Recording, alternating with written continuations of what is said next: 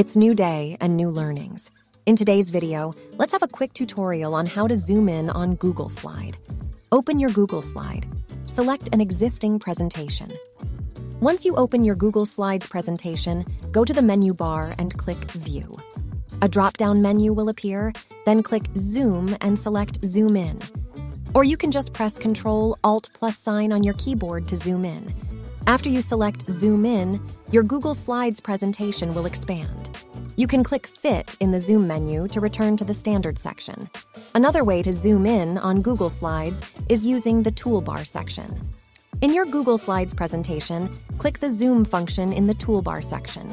A drop-down menu will appear, then select Zoom In. So that's it. Easy, right?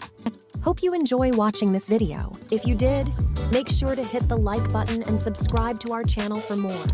And if you have any suggestions for future videos, feel free to leave them in the comments below.